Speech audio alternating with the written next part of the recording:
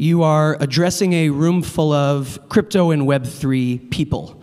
Of course, all different types. We've got VCs, we've got founders, we've got NFT collection people, executives from various companies, some Web2 as they're called. We've got folks from Rug Radio, a big NFT live show, folks from Dapper Labs, DraftKings, the sports betting company that now also does NFTs. They really run the gamut, but a lot of true crypto believers, so lots to talk about. And even since we last spoke to you in March, a lot has happened. So let's start with news in the crypto world that I want to get your take on. How does that sound? Sure. Since we last spoke to you in March, in late April, a story broke that we covered at Decrypt, and it turned out the story was you helped create Zcash, the privacy coin Zcash. And I think for some people that was like, whoa, but also maybe not such a surprise. It fits. Talk to us a little bit about that. That happened in 2016, and how did it come about that that news came out now, years later? Yeah, it was a very long time ago. Again, I wasn't a central figure in the project. I didn't do any development. I didn't do any coding. It was more that they had, in order to kickstart the Zcash network, which used a novel kind of cryptography that allowed really strong privacy between transactions, that wasn't doing like, shell games or trying to move things around or just use mixing to the chain, but use zero knowledge proofs. They had to create what was being internally called like a toxic waste key. And this was a key that if anyone had it, could be used to basically mint new coins on the network and a bunch of other bad things, as I understand it. Now, there were a lot of people in like the academic cryptography circles that I followed and I was paying attention to, who were talking about how interesting this project was. And I was aware of it actually from a professor at Johns Hopkins University by the name of Matthew Green, who I think tweeted a link to a paper called Zero Cash. This was before it was Zcash. And I just saw the idea of this. And of course, I had been a longtime Bitcoin user. And I was like, this is amazing. This is incredible. It's something very important that, frankly, should have been integrated into like the actual Bitcoin network through protocol improvements, at this period in time. But they hadn't really taken privacy seriously, and unfortunately still don't. So I was looking at this more like an academic project than, like some kind of, everybody makes crypto coins now to try to get like a capital return on it. But they were going, how do we get this key, construct this key, that if anybody had it, would be harmful, and how do we make sure nobody does this? So they created this thing called the ceremony, where they would basically do a cryptographic round among many different participants around the world, different people, and the way it was structured was such that if there was one honest person in the entire cohort, the dangerous properties of this key wouldn't exist. And you could basically ensure the network was fully safe. And all you needed was one honest person.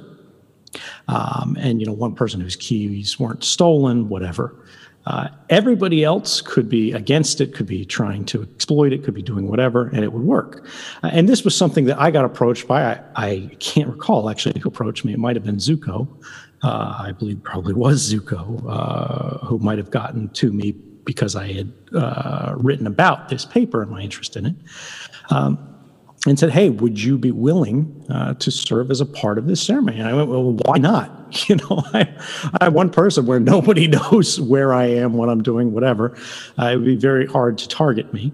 I know quite a lot about computer security, but at the same time, I can at least have the honesty layer. So my sort of vulnerability in this would be hacking, right? It would be surveillance. It would be cameras in the walls from the Russians or whatever, stealing my computer, using a bad computer, or whatever. Other people might not have a hacking risk. They might have a social risk. They might have an honesty risk, something like that. But by being a part of this larger cohort, you could make sure that basically nobody cheated the network. And it worked, right? Since then, there have never been any, as far as anyone's knows, sort of greater emissions that should have happened on the network. And eventually, and this is why it came out later, was the they moved beyond it, and that key is no longer used. It's no longer sort of a threat to the network. That whole sort of proving channel is gone, and they used a more modern solution that didn't have these same risks.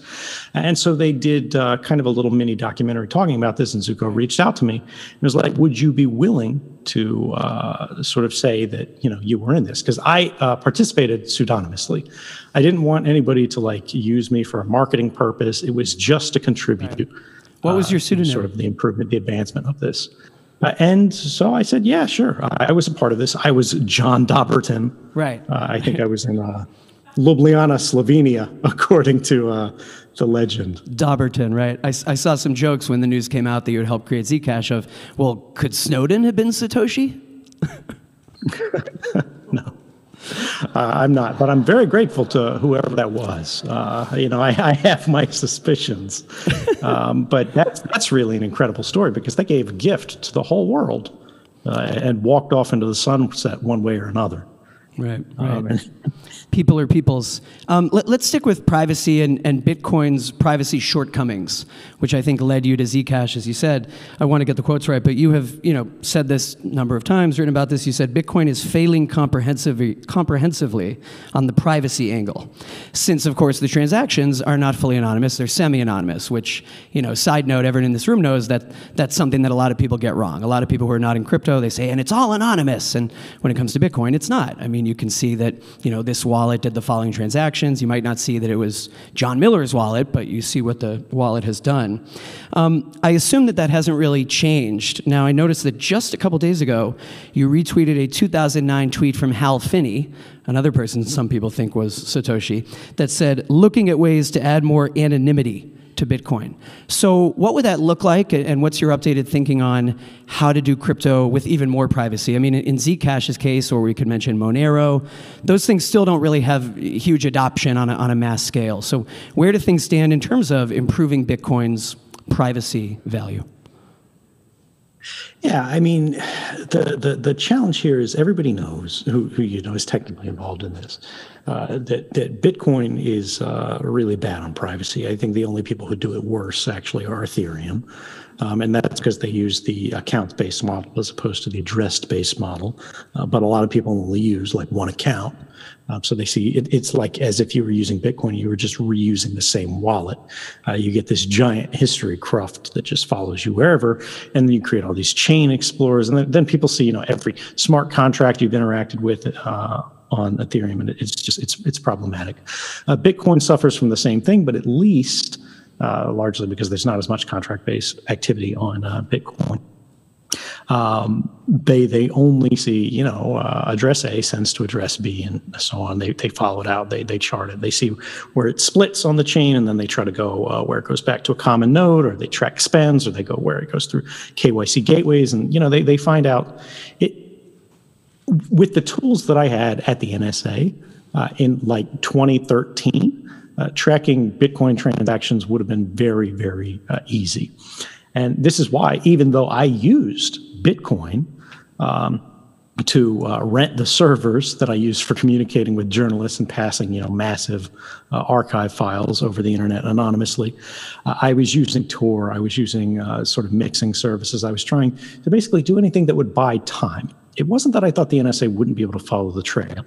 It was that, you know, I'd have to go to this guy, and then I'd get routed over to the office, and then they wait on it because they had other things to do.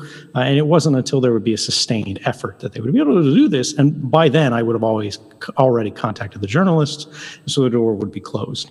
Normal Bitcoin users don't have that level of awareness. They don't understand the network flows. They don't understand simply your IP address sending, you know, this transaction to this node that then passes it on. All of that leaves a history that is largely being recorded. There are ways on Bitcoin that they can improve this, and that are done like coin join transactions and the whole join market thing, which are great, but they're way too technical for average people. We see some wallet providers who are trying to like build in their own mixers, and like that's great. It's an improvement. But it's really not enough. You have to have this stuff in the protocol. It has to happen on chain. And that's where you see things like, yeah, Monero is great. I use Monero, right? People think I'm like a super Monero hater, and no, they've got a couple super toxic people in their community. And there were some bad design decisions like a million years ago. And it's not perfect, right? But what is? Zcash has its own flaws too. And then Zcash, it's also great, but, for a lot of people, they're not using the shielded transactions, or at least they weren't using the shielded transactions. Now it's getting easier. They've got mobile clients that will you'll do a transparent transaction and then it'll roll you over to a shielded transaction automatically. And these things are great. This is what we need, though. We need people to be able to transact on chain at any time and effortlessly without their awareness, the same way that when you connect to Gmail through a web browser, it's using HTTPS. You should have levels of privacy protection baked into the protocol. And this prevents the kind of tomfoolery that we see the U.S. government beginning to engage in with things like OFAC and Tornado Cash. I was just about to segue to Tornado Cash. I mean, a perfect news event to ask you about. I think for a lot of people, even inside crypto, it was a wake-up call, because the appeal for a lot of crypto OGs who've been in it since 2009, or if it's the Ethereum people, it's 2015, is not that it's completely untouchable, but unstoppable. Anyone in government who's, shut it down. Well, they can't shut it down. That's the whole appeal. And yet, they can tell centralized actors not to allow customers whose wallets have interacted with this coin mixer. Other than basically proving many of your points, what's your latest thinking on the sanctioning of Tornado Cash and what people who believe in crypto should make of this, and how concerned they should be about kind of this regulatory moment coming?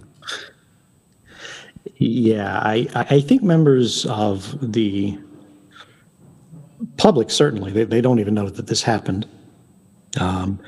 But members of the crypto community largely aren't taking this seriously enough. This is absolutely a do or die moment for the relationship between the network and the state. And I'll get into that a little bit more. But there is a level of technical innocence, or less charitably ignorance, that people need to understand the average person has, right? What is happening now is what happened and destroyed the spirit of the original web. I think a lot of people who are in this room, they've been technical for a very long time. They've been a part of the internet for a very long time. They've seen it change. A lot of you in the room remember what dial-up modems sound like, right? That's not actually shared by the vast majority of the population, even people who are of the right age. And we lost that internet because we onboarded billions of people, and the people who were providing the gateways for that didn't have their best interests at heart, right? That's what we're seeing now. We're seeing people exploiting the kind of ignorance that made so many people now think tapping like the Facebook app on your phone, that's the internet as they understand it. And now think, crypto is Coinbase, right? Or something else equally horrible as that. And to you, those of you in the room who are, work for Coinbase, it's really nothing personal. You're just an example of the sort of overly compliant, overly indulgent sort of thinking, which, yeah, you guys will get rich, you'll make a lot of money, but have you actually sort of advanced the interests of society? Maybe in the same way that people sell lawnmowers do. You're not even building lawnmowers, you're selling them. Great, you've popularized the lawnmower. Lawnmowers are important, they're valuable, right? But when I go and buy a lawnmower, nobody asks for me to hold up my passport and scan my face. And the fact that you guys go along with that is frankly toxic and embarrassing. You're getting some applause in the room. I mean, and I would just sort of half interrupt to say that this topic keeps coming up at this conference because in some ways I think people in crypto are concerned that it will be the centralized actors who play nice with regulators, who do KYC, who say, show your passport to buy the lawnmower, that will eventually succeed. I mean, a big conversation yesterday was Apple saying we're going to take our usual App Store cut of apps that have NFTs, right? So I guess, you know, what are crypto people to do to not end up just losing to the same old incumbent tech powers that are publicly traded and warm up to regulators and follow all the rules? The real answer is you make the protocol do the work. You can't trust people, but you can trust code, or at least you can trust code more. Let me get back on the Tornado Cash thing, because that's sort of where all of this gets complex and interesting. What you just said, where like the big players will become the sizable entities in the field, we know that works. That's simply sort of efficiencies of scale. It's going to happen here. My plea to those of you who are in that sort of big end of the pool is, if you're going to cave strategically. Leave space for the protocol and for the sort of values that we're all supposed to be representing here, to make sure that, yeah, the government wants to do something and they can layer some law on you because you're big and you've got 10 million employees and they can all come and arrest you. But make sure that, yeah, if you are a stub and you have to check passports and you have to identify wallets to go, you know, one hop out, you understand and you structure your systems in such a way, and everyone understands that that's fine. But as soon as somebody goes one more hop out to the second hop, they move to the other wallet, your trail goes cold. And when it comes back into your exchange, you have to ask people what their purposes are. They declare this, whatever, but you really have no way of checking it. And you don't want to be in a position where you can check that. Because really, that's not your role in society, even if the government says it is. That's for police. That's for intelligence, right? That's their job. And their job is supposed to be hard. Don't make their lives easier, right? There's this whole mindset in government and this argument for everybody who's been following cryptography, we know about like going dark.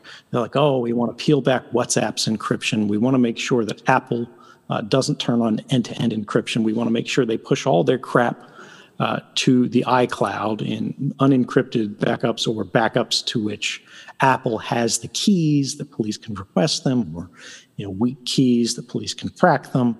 And every time Apple gets close to doing that, they go and complain and they go, well, we're going to cause problems. We're going to pass a law if you do this. So Apple caves. They re-engineer things to make it sort of problematic again. Understand the difference between their job and their role in society and your job. The job of policing is supposed to be hard, because if it's not, we live in a police state. We don't want everything we do to be scrutinized. We don't want every transaction to be monitored. We don't want to show our passports to do lawnmowers. And the government has more power and more capability now than they ever have at any point in history. Do not be charitable. Do not be generous to them. They don't need more help. They don't need more tools. They don't need more weapons. They have enough, and they're reorganizing society to itself be a weapon. Which brings us back to Tornado Cash. There are actually, I would like to believe, well-intentioned people in this space. Bruce Schneier, for example, a great academic cryptographer. I read his book, Practical Cryptography, or actually Applied Cryptography. Sort of pre-NSA everything. I liked it. It influenced me. It taught me a lot. I've lectured at his Harvard course for, 5 years, something like that. But he's writing in Lawfare, which is a deeply authoritarian, terrible pro-government sort of structure for influencing Congress to become worse, that Tornado Cash was like a golem. And they wrote this very sort of emotionally provocative piece where he's applying his cryptographic knowledge to make an argument that this is something new and terrible. It's an autonomous entity like the golem from sort of Jewish mythology. I think Peter Van Valkenburg just wrote a piece on this, sort of arguing against it, that I thought was great. And it's autonomous. Somebody sort of constructs it, and it's out there, and it's evil, and it's destroying sort of everything and doing bad deeds until it's stopped. And thank God for the wonderful wholesomeness of government, which came forth and like stilled the golem with its magical power of sanctions and save the day. But it shows that even good people can be emotionally persuaded by the newness, the novelty, and the power, the promise of these new networks to become, frankly, authoritarian traditionalists, a kind of conservative who goes, we've gone far enough with progress, we should stop. Let's relax. And again, this isn't to bag on Bruce. He's just representative of other people in the sector. I respect Bruce tremendously. But this whole analogy that this smart contract is like this marauding beast and it's acting on its own is completely wrong. Tornado Cash is, was, will be simply a tool. It does nothing without human provocation, right? It's like sort of a wrench sitting on the shelf. You have to pick it up and use it for it to do anything. And I think a more honest analogy here would be that Tornado Cash is a water fountain, but you push the button and privacy comes out. It doesn't do anything unless you push it, but it's a very simple thing. And the suggestion that this is a bad thing, much less the kind of thing that sort of merits granting the government a new and largely unlimited sanctions authority, to say nothing of kicking in the door and like imprisoning the poor bastard who was decent enough to build this in the park in the first place for us to benefit from, that is something that is deeply illiberal and profoundly authoritarian. We should resist that suggestion. And in my opinion, we should simply gift the city a new water fountain. Sneak into the park at night, wear a mask, wear gloves if you must, but make sure that if people are thirsty, they can find something to drink, because the human right to privacy is non-negotiable. It's a great answer, and between the water fountain analogy and the lawnmower analogy, those will be the favorites this year compared to when you spoke in Jackson in March. We asked you about CBDCs, and it really stuck with me. You said that it reminds you of Scrooge McDuck using his giant vacuum to reach down and suck people's coins from their pockets. I can't imagine that your thinking on CBDCs, and for anyone who doesn't know, we're talking about central bank digital currencies, has changed. You wrote on your blog a year ago that they will ransom our future. But what has changed is, or maybe continued apace, is that certain governments seem intent on doing them. Whether people in crypto say, that's not a true cryptocurrency anyway, or what's the point? I don't know who's out there clamoring for a Fed coin in the U.S., but China did it. There's a digital yuan, launched it. It's in people's wallets. Certain officials in the U.S. continue to say that we're looking into it. It seems like it's on the way. What do you make of their intent on doing this? What would be the purpose? And if you're someone who's against this, other than I guess you don't use it, but that's something that would have immediate, probably big adoption, because it's basically a government-backed, digital coin. Where do you think things stand on the CBDC front? Yeah, I think people in the U.S., actually, this is where we give the Coinbase type people sort of props. The ones who've been pouring money into lobbying in Congress have actually won some proponents here who say, don't do this. It's not good for the United States. We've seen Fed governors, Waller, I think, say they're not interested in it. It's not good. It's not useful. Some other ones as well, and this is very promising, right? Because we don't need it. It doesn't. It causes problems, but it doesn't solve any problems. It leaves people from the tribe that believe privacy is a human right and believe sound money is a desirable property. Because once government can reach every unit of currency in every place, rather than it being in a pocket or hidden under a mattress where they can't reach it. It's better that we make sure there are some limits on their capability, make sure there are some limits on their reach. But in terms of where that goes, what that does, and how we respond to it, I think the core point is to ensure any place that we see these, they should be convertible, right? The interesting thing about China's version of this is that they have a largely closed economy, right? There's investment and cross-listing, but you can't freely convert the Chinese yen renminbi to like the US dollar and back and forth without a lot of red tape. And so that makes it easier for them to do this. They are hyper-authoritarian to the point of being increasingly totalitarian. People aren't using physical cash as much. They're using their social media sort of ID to have their own wallet and do all of their transactions. It's in every store. They're being photographed as they come and go. Like, it's a privacy nightmare. The thing is, if you move to one step out, right, for example, the Russian economy, cryptocurrency for payments are forbidden, at least domestically. Internationally, they talk about beginning to legalize it because of obviously sanctions and everything like that. But it's not really clear. There's a lot of sophisticated and deep thinking happening in the Russian government, which is probably not surprising to a lot of people on this topic.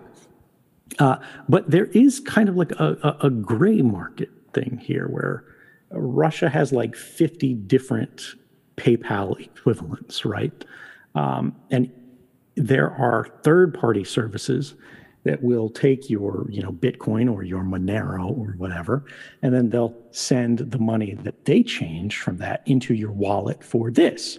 And then you can change that back and forth. So you could take money, send it to a third-party gray market kind of middleman, turn that into US dollar coin or Tether or whatever.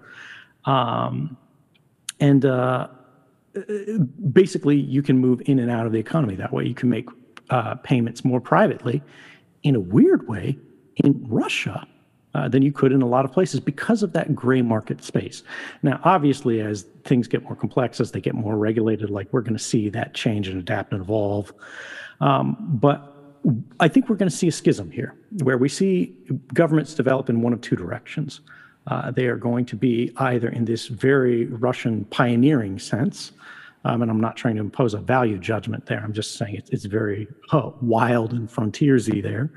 There's a lot of freelancing, and the law is less clear, so you see a lot of experimentation. And then the China direction, where everything is gated, everything is watched, everything is permissioned. And what I want to sort of put people on watch for is when we get back to Ethereum again, and this whole OFAC thing, the idea of OFAC compliance being desirable or being something that you want to do. Like if you're Coinbase and you're just passing things in and out, that's one thing. If you're Coinbase and you're running validators, that's a very different, very dangerous thing. You guys shouldn't be running validators because you can't defend the values that you should be promoting to your customers by doing so. And a lot of people aren't going to like that because they're like, well, we've got 10 trillion, Ethereum in deposits. Well, you got to loan that out to somebody who can actually do something good for the world with it, as opposed to doing it for yourself under these regulations where you're doing sort of blacklisting on it.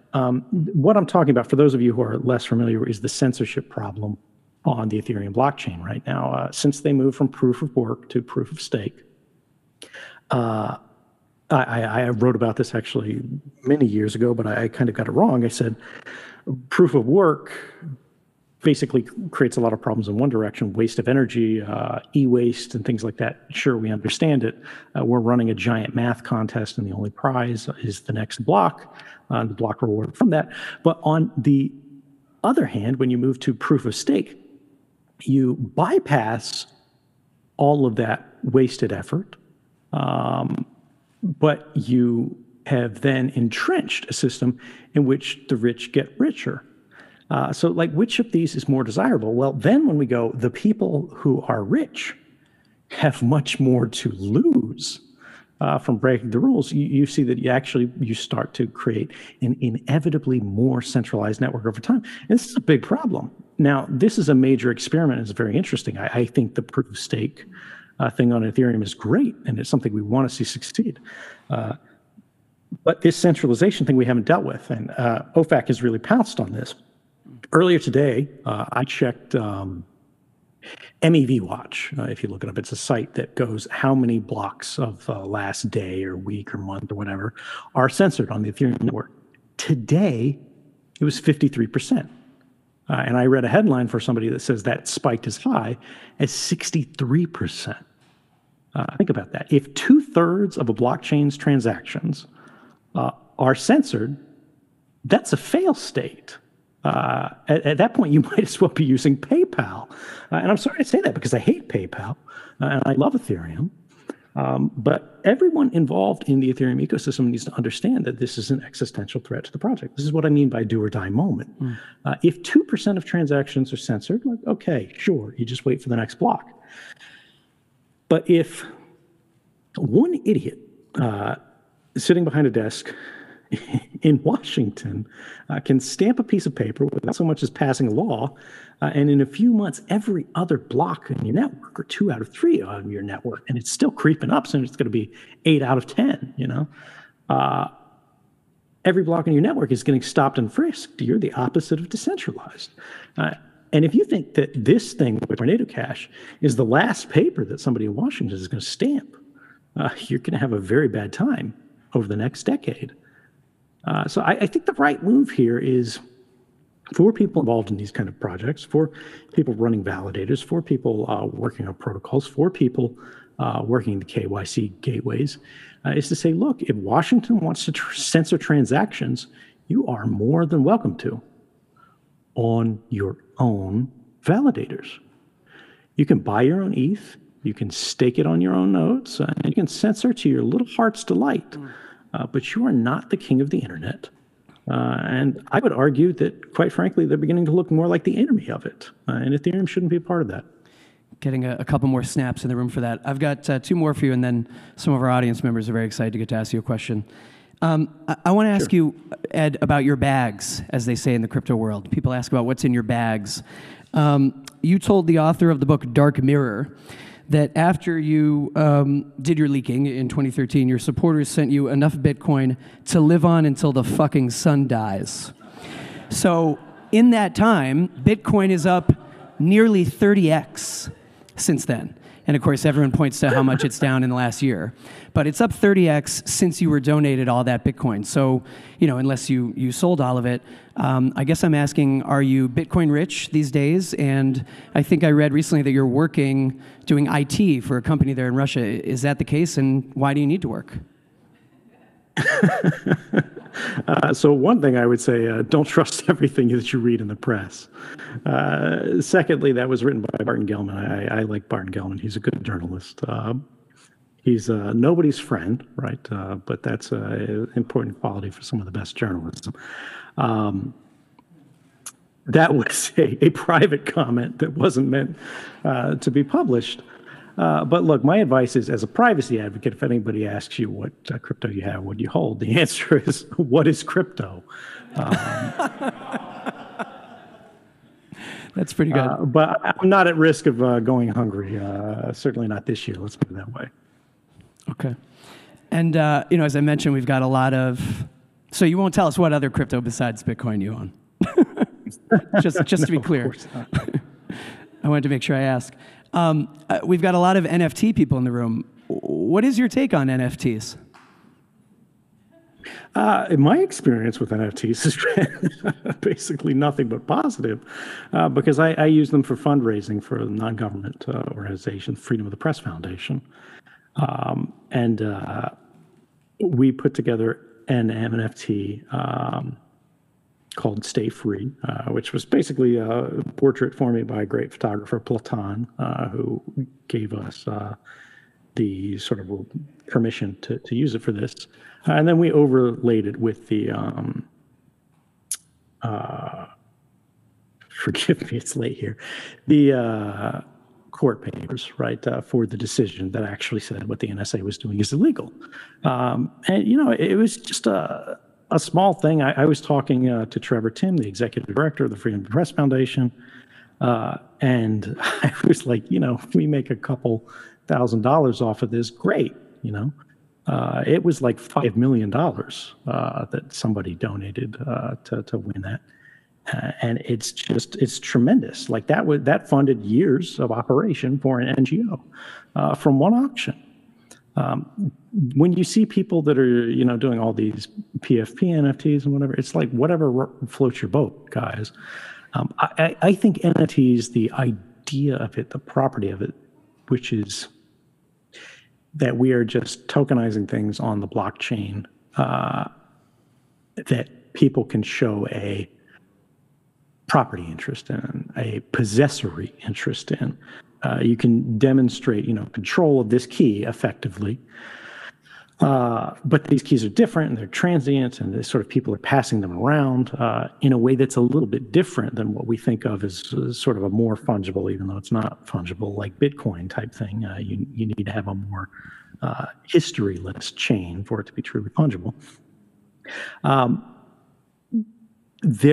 There's just a lot of interesting potential there.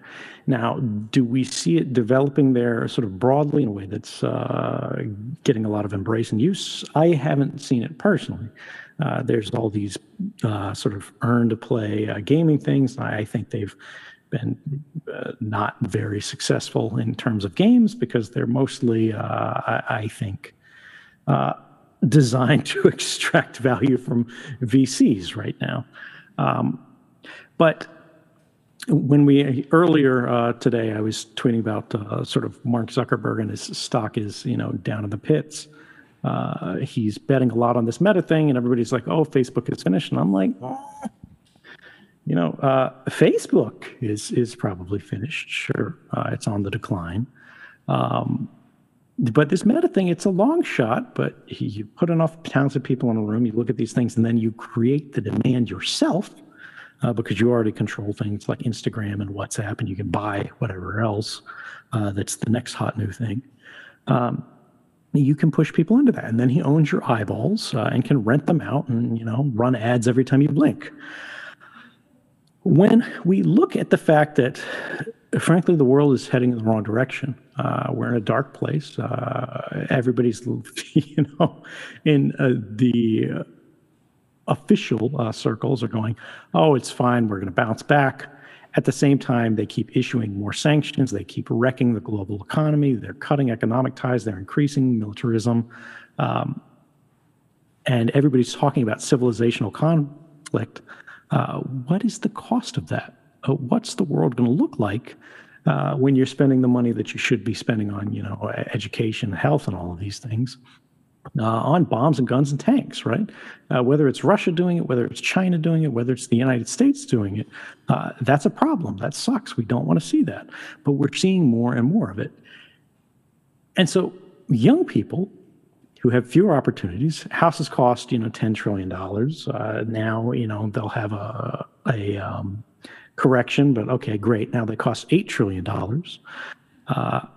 The jobs that are out there aren't sort of what they want. There's not a lot of promise there. There's not a lot of ladder there.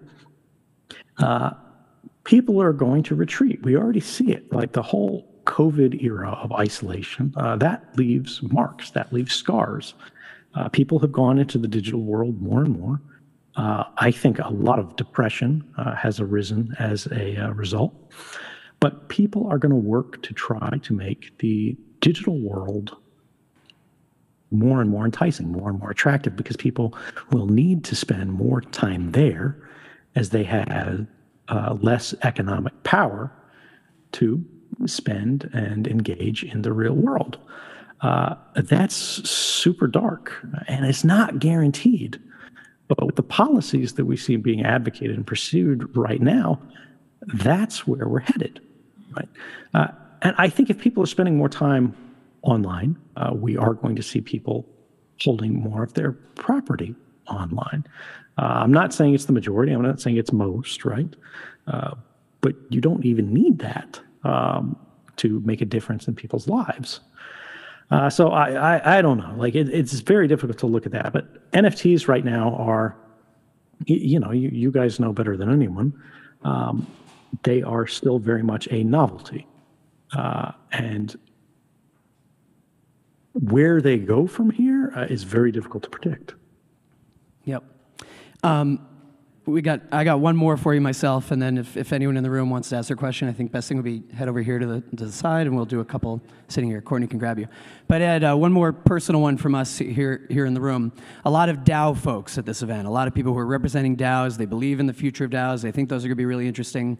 Even at Decrypt, we've helped set up a publishers DAO. It's called PubDAO, and the idea is to have multiple different publishers in it. We've discussed the idea of using it as a tipster line.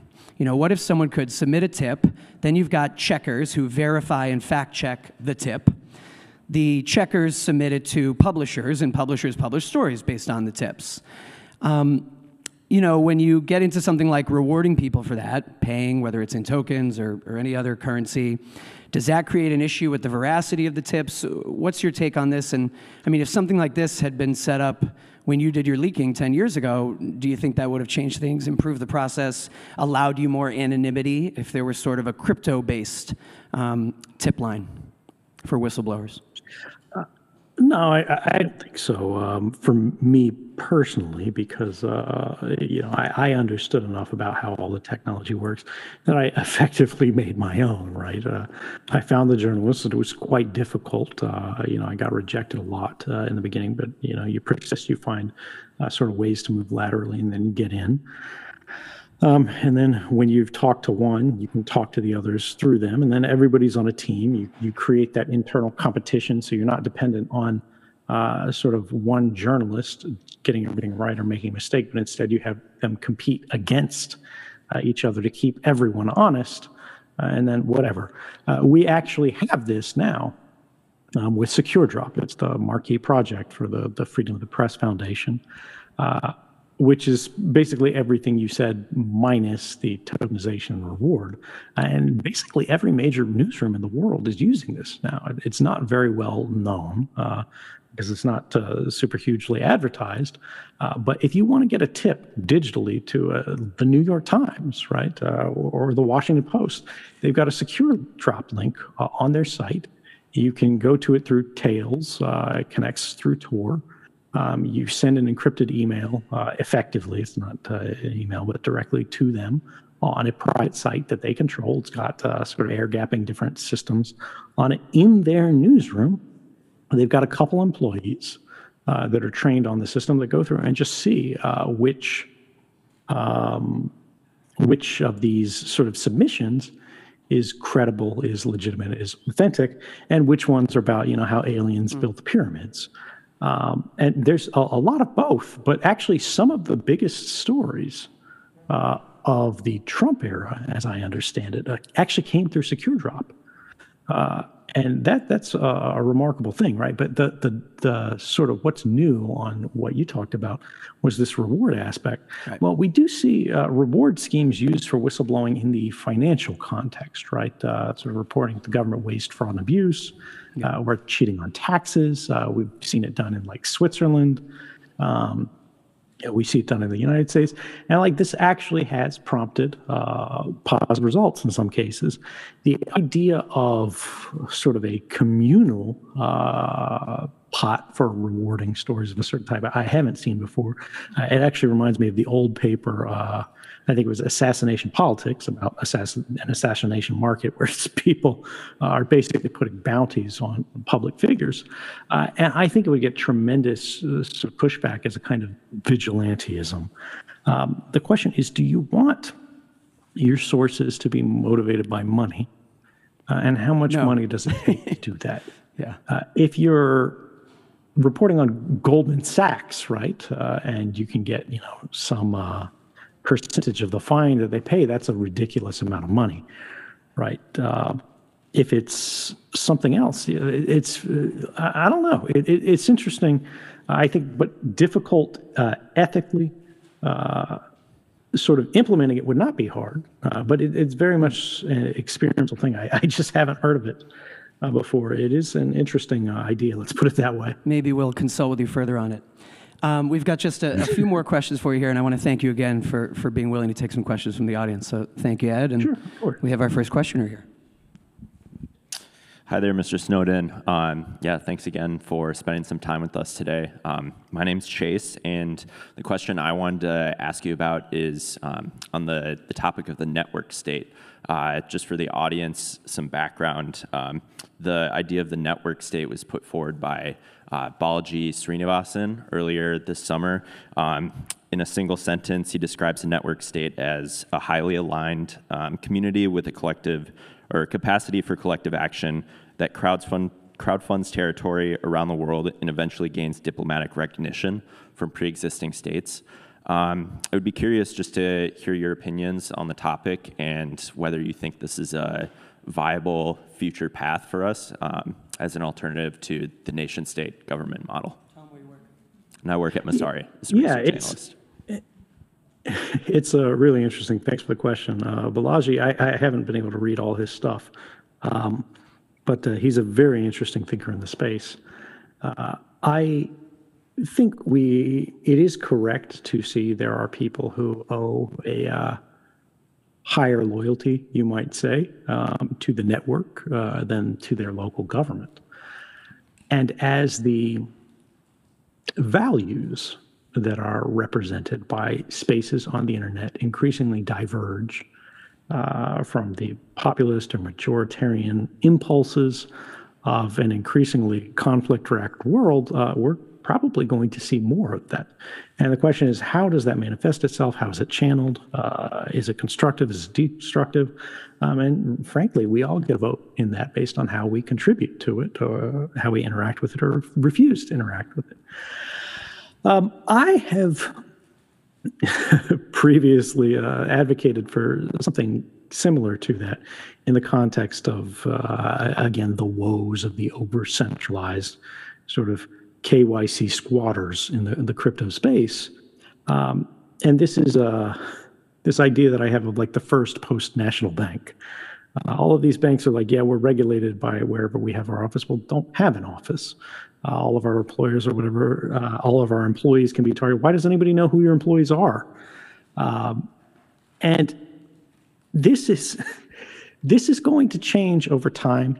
Right now, it's still very difficult. It's difficult to interact. It's difficult to work. It's difficult to participate. Again, the tooling and the likelihood that people slip up, they expose their identities, they talk, place them all at risk. But as you get this network state model, where, I don't know, people live and they go to the Maldives or something like that, where there's not quite so much involvement. And maybe they move into places that frankly aren't going to cooperate with the likely candidates for interference in these kind of post-national organizations. You'll see a new relationship between the state and the network. And that's really what we've been waiting for to emerge since John Perry Barlow wrote the Declaration of Independence of Cyberspace back in the 90s. John Perry Barlow was on the board at the Freedom of the Press Foundation. He's a friend of mine, he's a remarkable individual. And it's a shame that he's not with us now, but those ideas, that writing is still there. A lot of us have forgotten about it. And, you look at it now and it's like, oh, it's so naive. The idea that we can address governments as, oh, you weary giants of flesh and steel, you hold no power here in the new domain of the mind, right? But what if he was just even earlier than we thought? And maybe we are still in the dark valley on our way to the promised land, right? And I think when you look at all of that and you look at the problems, you look at the struggles, you see the road ahead. We know there are wolves out there in the forest, but we can prepare for them, right? We're not going to win in a stroke. This is going to be an ongoing battle. And the people who have a stake in making sure the world stays the same rather than progressing are going to fight us. But just because they have more power in the moment does not guarantee that they're likely to win. And I think what we're seeing, part of the reason we see so much conflict arising around the world today, is there is an erosion of state power. They are increasingly equal to one another, and while their powers are sort of magnifying relative to the individual, the influence that an individual can wield in society, a private individual, is increasing to become a real subject of concern for the nation state. A great example here is Elon Musk, right? They are freaking out about him buying Starlink, or not buying Starlink, buying Twitter. They are freaking out about the way he operates Starlink. You have heads of state who are basically lobbying this guy, trying to get him to act this way or that. That's a remarkable level of influence for somebody to have in a society. And a lot of people are threatened by this, and I'm not saying it's something that we want, but we need to be aware of it, and we need to think about how that affects the dynamics of what the world is going to look like tomorrow. So to go back to the network state and, what do I think about it? I think we haven't really even seen the beginning of it yet. But 10 years on, the world is going to be very different. And we need to make sure that we have a hand in determining how that looks. Awesome. Appreciate it. Just a couple more. And I'm glad you mentioned Elon Musk and Twitter. It was on my list to ask you about.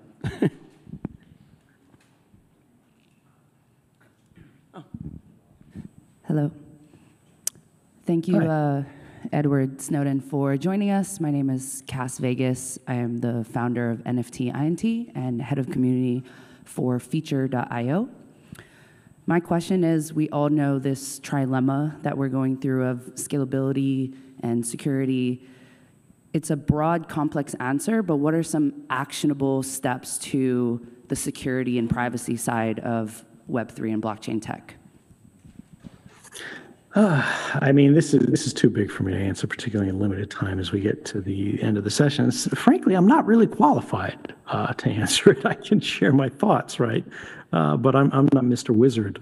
There are a lot of people in the room who have much greater credibility and sort of established experience who can probably give you a better answer. But my reflex here is that everybody gets excited about sort of speed and scalability.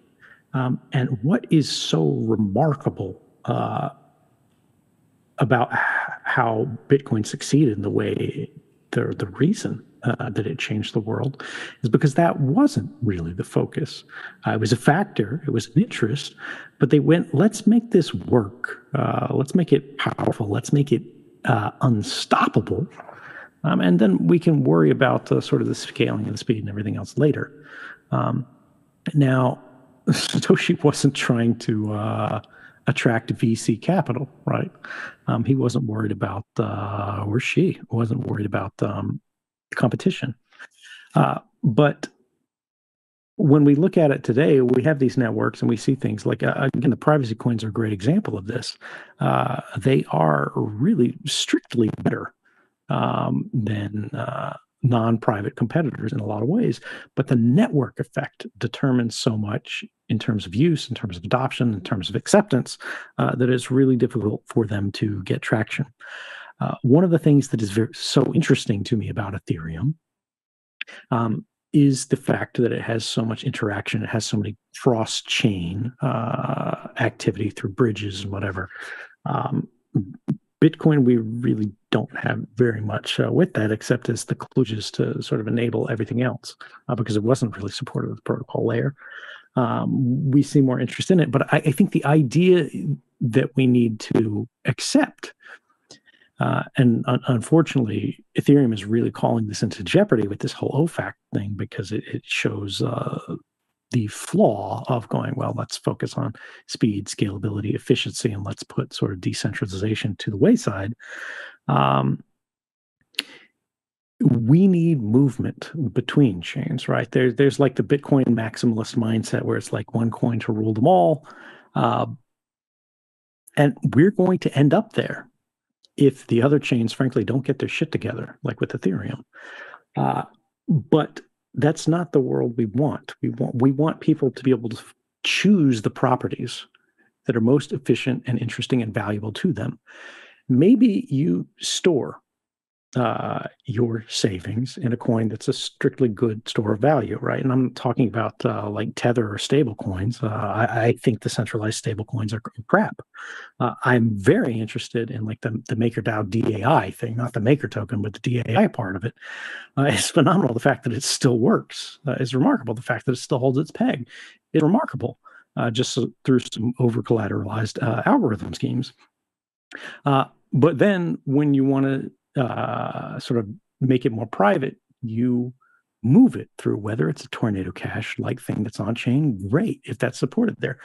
But imagine it's able to freely move to another chain. We see something now like the Ren bridge that allows you to move from Ethereum into like RenZec, and then you've got your Zcash there. And then maybe later on you move back into Bitcoin because you want to spend there or speculate or whatever. You just trust this one more to hold its value. Or there's some feature of the chain there that's interesting to you.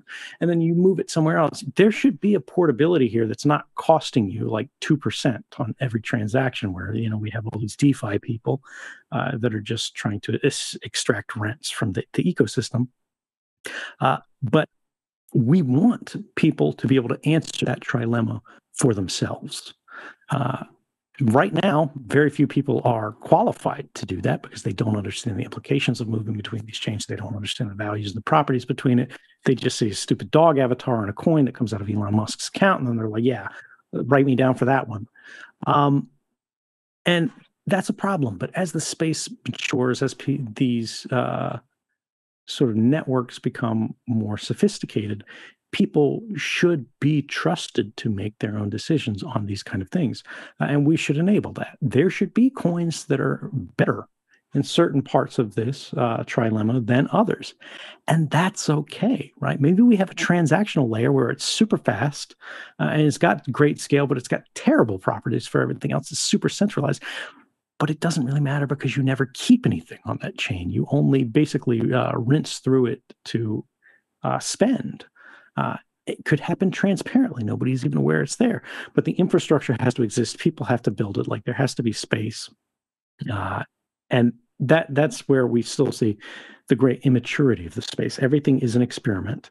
And the people who are doing really well with precisely this kind of thing, like the Ethereum guys, I really like, again, that they've done this proof of stake thing, but it's incomplete. We don't have the end. Now we're being confronted with the problems of it, and they really need an answer for this. And right now, there's been no response to the OFAC compliance disease that's, you know, eating into their blocks, and we needed a solution to that. Thank you. Really good. The people in the room are really interested in all this. We appreciate your time, Ed, and it's been a little bit of a marathon here. Can you take one more question? Sure. Okay. Hello, Mr. Snowden. I just want to say that, you know, that lots of people may look at you like a criminal, but I look at you truly as a hero. What my question to you is, my name's Israel. I'm a crypto native person. I believed in Bitcoin before it ever had a price, just because I want to replace the medium of exchange between human beings to something that's actually valuable. And so the reality. I would like to ask you this question. So you did what you did the whistleblower thing. You provided the world with all this information on how its privacy was being invaded. And how but instead of citizens being outraged, the world prosecuted you, and now you're in another place. And I don't think the world has changed that much. I think people have become more acceptant of authority that controls their privacy and the way in which they live, the way in which they transact. And so my question to you is, how does that make you feel? How does it make you feel that you sacrificed so much and that you put your life and well-being at great risk, and yet society seemingly continues to move in this direction? And also, though a wise man once told me control is an illusion, a lot of people don't believe so. Do you see a hope? Well, let me actually turn that back around for you just quickly. Have you ever been disappointed by people, right? People in your life, people collectively. I mean, look at the world right now. People are disappointing frequently, often, maybe usually. But when you broaden out the spectrum, people do amazing things in time. Often we have to give people a lot of chances to get things right. And they're going to let us down. They're going to fail again and again and again. I didn't come forward to tell people what to do. I'm not the president of the internet. I'm not the king of secrets. I wasn't trying to say, here's what you need to know. Here's what you should do. Here's how the law should change. I intentionally structured the system that I set up with journalists so that I couldn't tell them what to publish and what not to publish. I could have, been trying to hand out documents one at a time, say, write this, and you'll get another one. Instead, I gave them the archive, and I said, you guys are getting this on the condition that you don't publish any story that you're not willing to make a personal judgment and organizational, institutional judgment on the part of the newspapers that is in the public interest to know. Don't publish a story just because, it's newsworthy, it'll get a headline, it'll get clicks. Publish what people need to know. And I want you to take my bias out of it because I have extremely strong political feelings about this. And I don't want to go too far, make a mistake on my own. So you guys are going to check me. You're going to check each other. And we're going to reconstruct the system of checks and balances that had failed in our government and try to recreate the institutional sense that we lost through private civil means. And that kind of cooperation worked. Everyone in the world learned that mass surveillance has arrived. It's not a conspiracy. It is here, right? It's not that every phone call that goes here is like transcribed personally by a person behind the desk. But we understand the technology. When you get your cell phone bill at the end of the month, you see all the numbers are there, right? That's saved. Everything you click on now, but Facebook is saved. You know that Google is ransacking through your inbox, not with people, but with algorithms. They're categorizing you. They're cataloging you. They are basically creating permanent records of private lives. It's not one person. It's not one government. It's not one institution. It is a culture that has been created on the back of a new technology to advantage the institution at the cost of the individual. Everyone knows that now. They haven't necessarily absorbed it. They haven't necessarily reacted to it. And a lot of people have simply accepted it. And frankly, there's not a lot that the average person can do about it. So understanding and accepting it is the default response. But at the same time, there are people around the world who have made changes.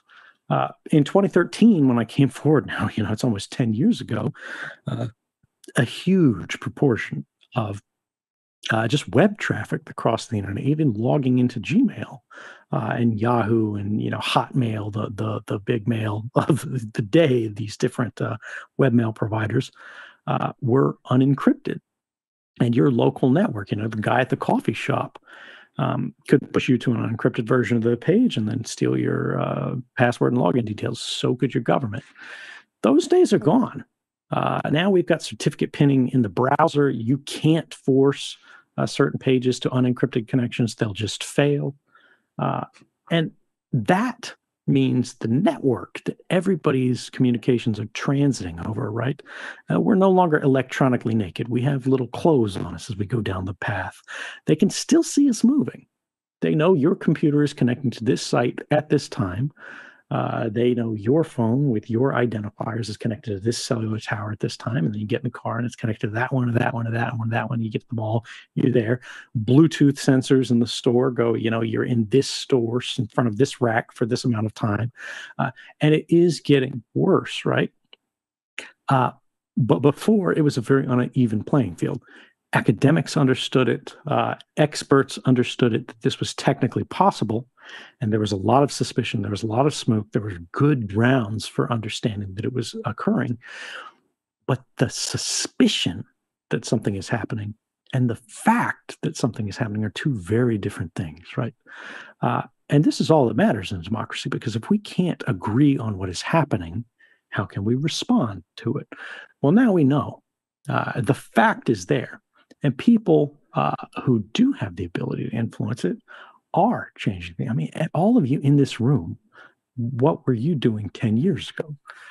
Some of you were doing the same thing, but now you approach the problems in a different way because you understand the network is hostile. We structure our protocols differently. That's enough. That doesn't answer things right. But the thing that gives me hope is this idea that we have made it through worse. We're heading back into one of these dark periods of history, right? And there are a lot of people who are not gonna be a lot of help. We don't necessarily need to judge them, right? We don't know what their lives are like. We don't know what they're on the hook for. They've got responsibilities, they got jobs, they got family. They're just trying to make it home at the end of the day, watch their TV show before they go to bed, and get up in the morning and do the same thing all over again. But we depend on those people too. Everybody, not everybody, but most people are providing some service. They're making some kind of contribution. And this human network is the whole point of our digital network. The network doesn't exist for itself. The network exists to serve people. There are institutions that are trying to make us serve them. They're trying to make the people serve the network. And it's our job to fight that. But when I look at all the problems, when I look at all of these threats, when I look at everything, bad thing that we're facing, bad decisions in governments here, there, everywhere, people don't give up.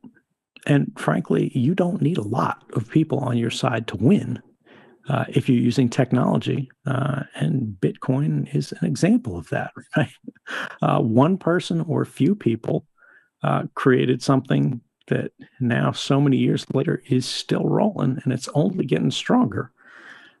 Everybody is, running to the dollar right now. All the other currencies are collapsing.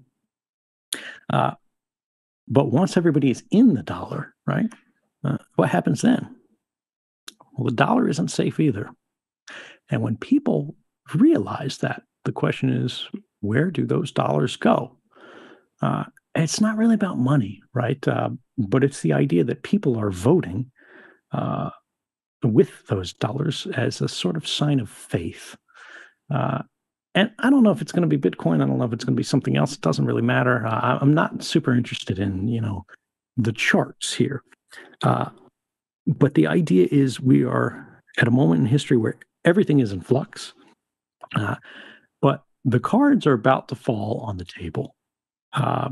We need to be ready. We need to do the best we can to respond to events as they occur and try to make the world a little bit better. There's a lot of things we can't fix. We're not going to be able to fix. There's a lot of people who aren't going to care. There are a lot of people who are going to try to stop us. There are a lot of people who are going to cause problems. And, you can go out on the street right now and light yourself on fire, and most of the world is going to yawn.